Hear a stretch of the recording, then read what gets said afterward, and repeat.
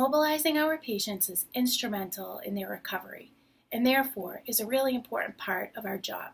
The purpose of this video is to demonstrate the proper body mechanics needed to maintain personal and patient safety and to avoid injury when mobilizing patients.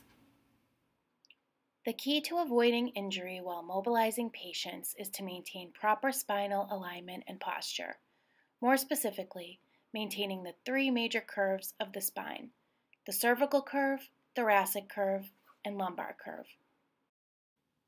There are 9 techniques that you can use to maintain safety and avoid injury when mobilizing patients. First is plan and prepare. Evaluate the patient's mobility, level of consciousness, ability to communicate and follow commands. Is the patient fearful or unpredictable? Can the patient help? Make sure the bed is locked and at the proper height for lifting. Next is get help. Make sure you have the right number of people for the job. Get a good grip. The draw sheet is one way to do this. Make sure you have a proper stance with your feet wider than your shoulders and your back straight. Keep the load close to the body. Maintain correct spinal posture, keeping in mind the 3 curves of the spine. Communicate with both the patient and the team. Use your legs as much as possible. Finally, stabilize the patient. Leave them comfortable and with their call bell. Hi, Mrs. King. How are you? I'm okay. Is there anything I can do for you? Kind of feel like I'm a little uncomfortable, like falling down in the bed. You do look pretty low in the bed. Let me get some help, and then we'll come in and boost you up, okay? Okay. Katie, can you come help me, Mrs. King? Sure. This is Katie. She's here to help me lift you. Hello. We're going to flatten out your bed and then get it in position to lift you, okay? Can you check to see if the bed is locked? Oh, please? sure. Yep. Thank you.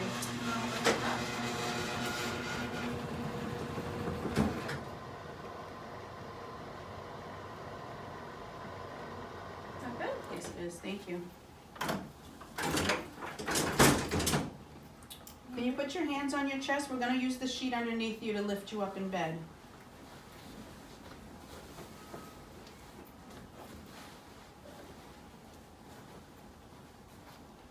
Can you put your chin to your chest? And if you're able to, please lift your knees and see if you can push off with your feet to help us on the count of 3. Ready? 1, 2, 3. Note how the providers in the video communicated clearly with the patient and each other. The bed was raised to an appropriate height so that the providers could avoid reaching and twisting. The providers kept their stance wider than their shoulders, used their legs, and kept their backs as straight as possible. You will now see 2 different techniques used to roll a patient. The first example will show an assisted roll in which the patient is able to help. Note how the provider places one hand on the patient's hip and one hand on the patient's shoulder. Let's watch. Hi, Mrs. King. I'd like to turn you over onto your side. I want to get you off your back. You've been laying like that for a while. Would that be okay? Sure. Do you think you could help me?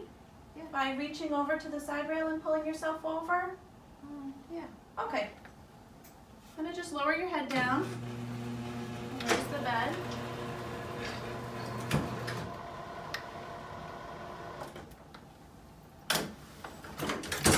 All right, I'm going to take your blankets down.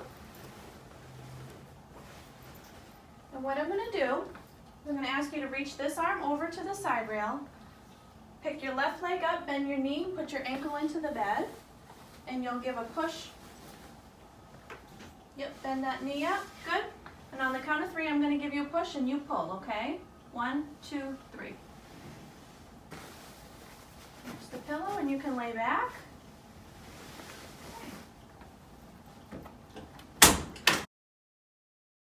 Now we will watch an unassisted roll in the case where the patient is unable to help. Note the provider's wide stance and how she braces her knee with the bed. This helps to reduce workload on the back. It's going to help me roll you and put a pillow underneath. Okay, I'll raise the bed up. Can you check to see if the bed is locked? Yep, it is. That's good? Yep.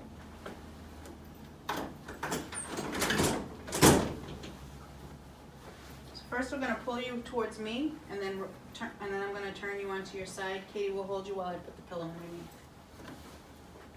Can you put your arms on your chest? Thank you. 1, 2, 3. Okay. Ready? And I'm just going to hold on here and give you a little pull when Tiffany gives me the count. 1, 2, 3.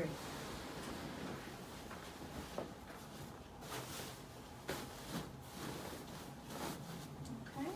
And back you go. When you are moving a patient to a sitting position, start with the patient laying on their side as shown previously. If they are able, instruct the patient to help push off the bed.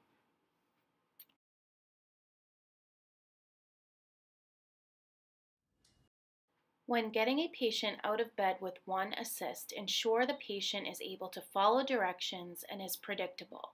Prepare the environment, including the chair. If you are using a wheelchair, make sure the brakes are locked. You will start with the patient in a sitting position as shown previously. In the following video, note how the provider blocks the patient's feet with her own and communicates clearly with the patient. Hi, Mrs. King. I'd like to get you up to the chair. Is that okay? Sure. All right. First thing, I'm going to have you scoot to the edge of the bed so that your feet are on the ground. Then I'm going to put my feet in front of yours.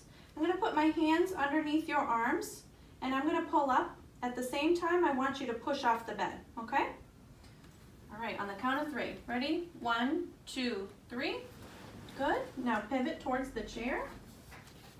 Reach your hands back to feel the handles of the chair before you sit. Okay, good. Mrs. King, Katie and I are going to help move you into the chair. Is that okay? Yes. When a two-person assist is needed to move a patient out of bed, preparation is key. Watch all tubes, lines, and drains, and identify who will lead. Let's watch. Katie, can you take that side and I'll take this side? Sure. Can you scoot to the edge of the bed and put your feet on the floor? Great.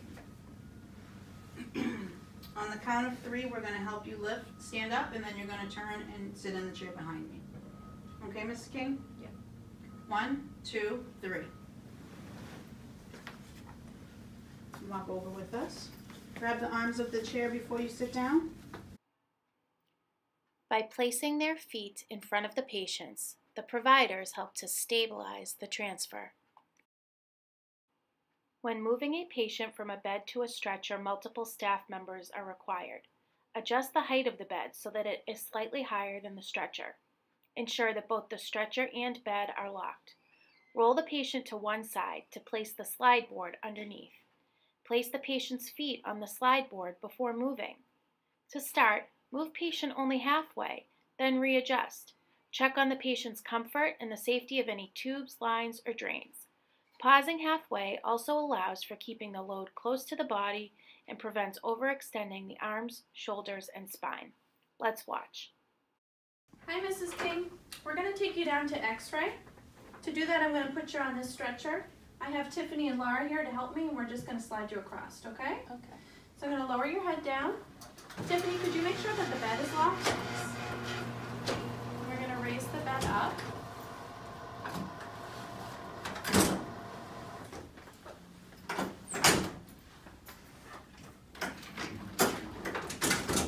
Take your blankets. Okay.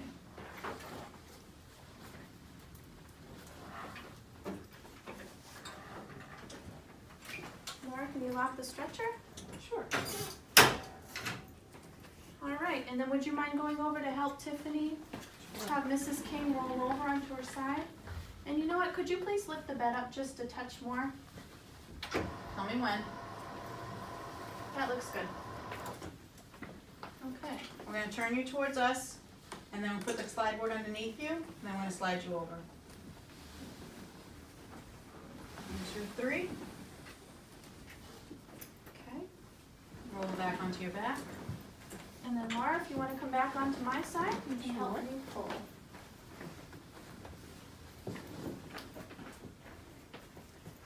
And we'll go on the count of 3, okay?